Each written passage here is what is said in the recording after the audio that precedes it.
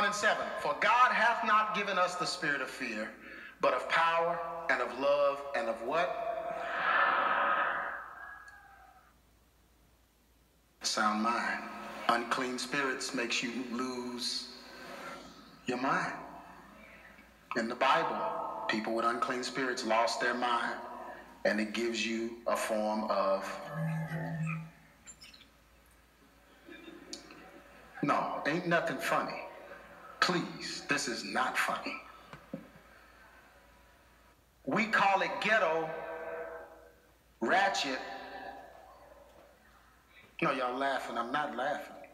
We call it ghetto and ratchet, and that's so ghetto. It's mental retardation. Because a lot of weird things are happening to some of our young people, especially when it comes to these demons and different things they're putting in their minds and their bodies, and it's causing their minds to slip. Factors contributing to mental issues, genetics. Mental health issues can be passed down genetically if never addressed. Denial can be dangerous because if it's never addressed, people will get used to abnormal behavior. Trauma, intense physical or mental trauma, can cause mental challenges. Trying to compartmentalize or even conceal pain, anger, sorrow, or hatred can cause erratic behavior based on feeling and not logic. That's somebody don't talk about it, won't deal with it. It'll mess up their thinking. Oh, the pastors in here should have all said amen. Developmental instability, the emotional state of the mother during pregnancy, can vastly affect the behavior and mental state of the child. When the pregnancy is unwanted or the relationship of the mother and father is stressful, it can be damaging to the development of the unborn child's mental state. Yeah. Women go into deep states of depression while they're carrying a baby. It will affect the way that baby's formed, because that baby can only draw from what you are. Diet. Our brain is an engine. Bad fuel makes it run sluggishly. What we eat and how we sleep greatly affects our mental state. Junk food gives us junky thoughts, and our decisions making is compromised. I got a whole video about it, Pharmacos. Music and entertainment. What we listen to and watch.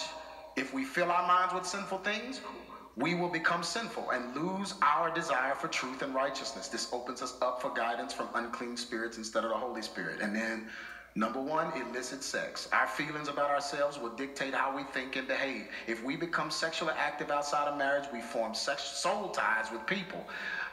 What's in them is now a part of us, and vice versa. We cannot function as being one with them, even though the act of sex made us one, so we lose a part of ourselves. Let me say that again, because somebody didn't get it. I read it too fast. We cannot function as being one with them, even though the act of sex made us one, so we lose a part of ourselves. The more this happens, the less of ourselves we have to function with. This causes severe mental challenges and changes the way we behave toward others. Y'all still with me? Yeah, that's a baby with a pacifier with grills on it. They sell that. I'm just showing y'all examples of what I'm talking about. This guy, come on, what's his name? Plies? This lady showing her body in Walmart. This lady in a buggy in Walmart. These dudes working on a car, pants sagging. They don't even have a free hand to work on the car. They holding their pants up. Y'all gonna tell me something? No, I'm not laughing. This lady sitting in the coal section of Walmart. This guy grilled all of his teeth. This guy burned every one of his knuckles and is wearing a Freemason ring. And this guy has Jolly Ranchers on the end of his braids. This lady's in the store in her pajamas. When we see this stuff, we think ratchet, we think ghetto. We don't understand it is a form of mental retardation. Yes, it is. And it's coming directly from what we're eating, lack of sleep, and this music.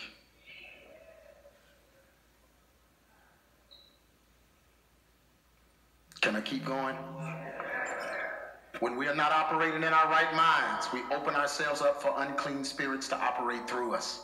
We must guard our hearts and minds always, making good decisions and doing what is right according to the word of God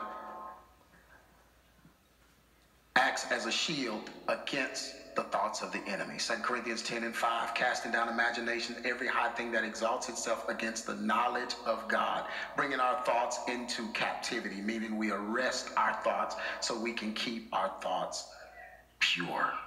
Amen? Ephesians 3:10, the purpose is, it's one of my favorite passages in the whole Bible because Paul just lays out what the purpose of the church is. Through the church, the complicated, many-sided wisdom of God and all its infinite variety and innumerable aspects might now be made known to the angelic rulers and authorities, principalities and powers in the heavenly sphere. Did you just hear that? The church, our job, is to show all the beings from old, all the beings, everything, to show them who God really is through us. All angelic powers through us. Dimensions.